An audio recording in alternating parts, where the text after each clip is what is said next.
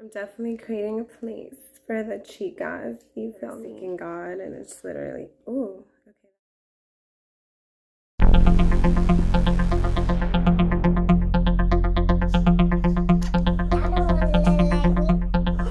Y'all don't wanna be plastic. Oh,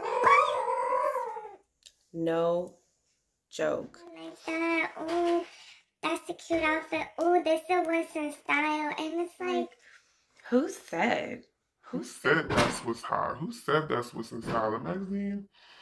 Like, it was really in being skinny.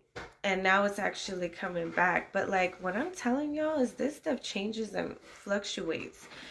And it's just crazy. That is cool. It's called a trend, right? What's being promoted at the moment. So y'all are suckers if you fall for that, right? If you fall for this trend, if you fall for what people are. Today, what's most important to me is what's on the inside. Because anybody can fake that outside. Even like when I was up in middle school, the way we did makeup, it was like you barely had any on. Now you got 12, 13-year-olds looking like they super grown. Let's say women that have modesty. That is rare. And that's my boo. I used to live in crop tops. Years to understand what modesty was. It took me years because I was a little hoochie. I grew up wearing crop tops, you know, cute little revealing stuff. And I thought, and not like for nobody really, just like for me, that's just my swag. That's how I like to dress sometimes, you know, not all the time, but to live in crop tops, y'all. And let me tell y'all, you turn more heads when you dress like that. And then we forget that we go in public, we go into them grocery stores, and then there's married guys out there and stuff. And yes, if they look, making it real easy for them. and like, that's not maybe our intention when we get ready, right? It's so important. Why you think for a woman is so important, right? To be covered.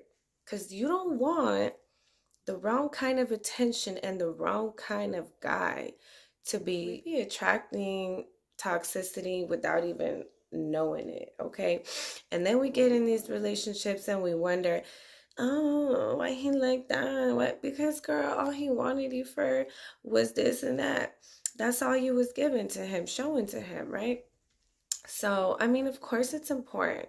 Attraction and all that stuff, yes. But like, and honestly, I always felt cooler when I was wearing my big old tees and my big old sweatpants, not my little baggy stuff, and I felt real comfy. Man, I feel like that's just like where it's really at. If you could dress like that and feel confident, girl, high five, girl. Let's pop it. You feel me? Yeah, knuckles, girl. Because there's girls that just cannot, right? Like dress normal, dress modest. Man, they got their choo-choos all out and everything. You really gonna be out there dressing like a super hoochie, looking like a hoe. And then, okay, like, if you can't go to church like that, okay, you probably shouldn't be wearing it. I'm just saying. And it really angers God, right? And it doesn't have to be a lowercase g God that you bow down to.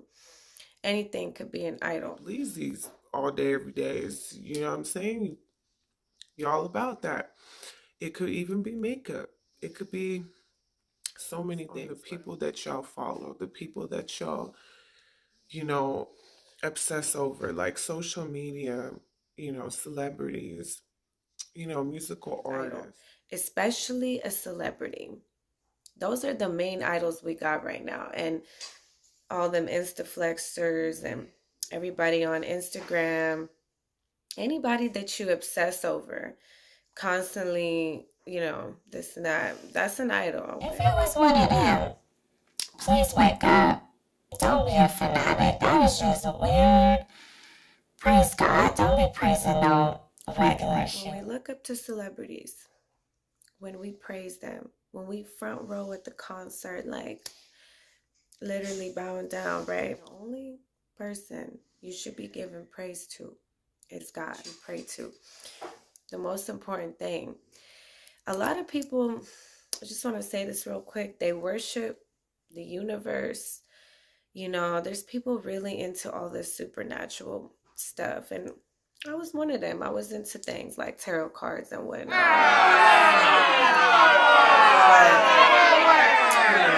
You always hear people say, oh, thank the universe, right?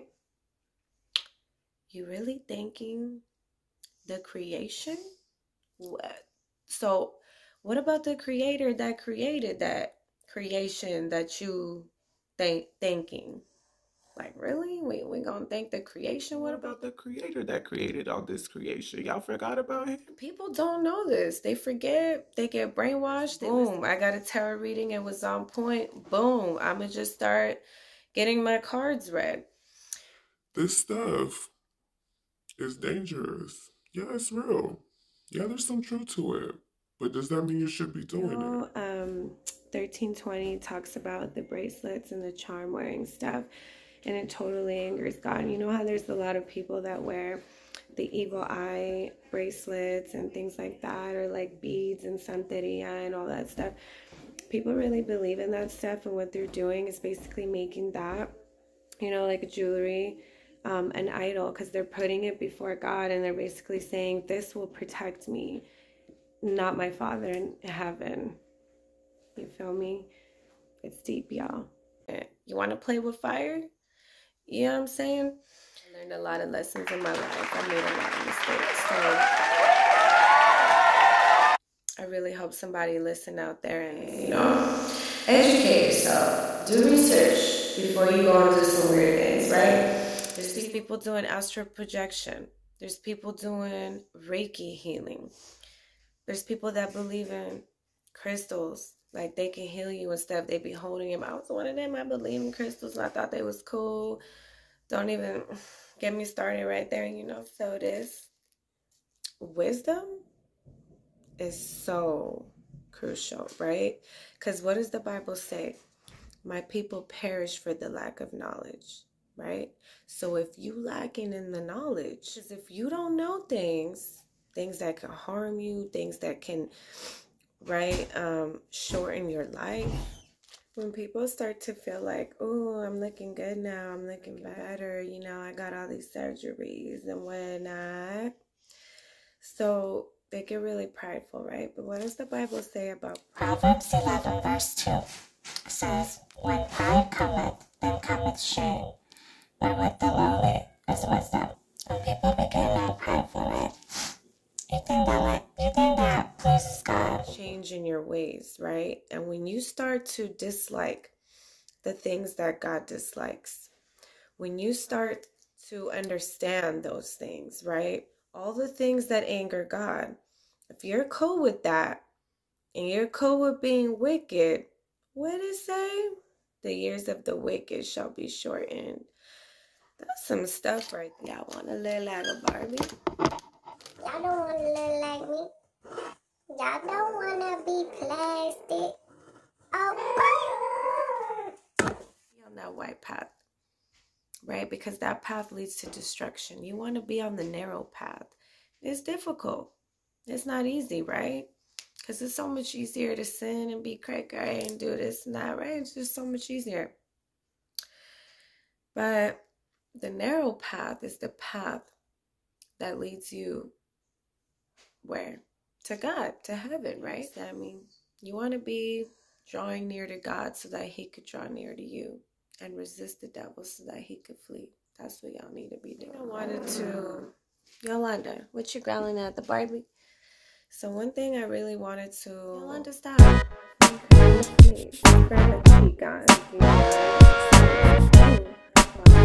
This is for girls, women.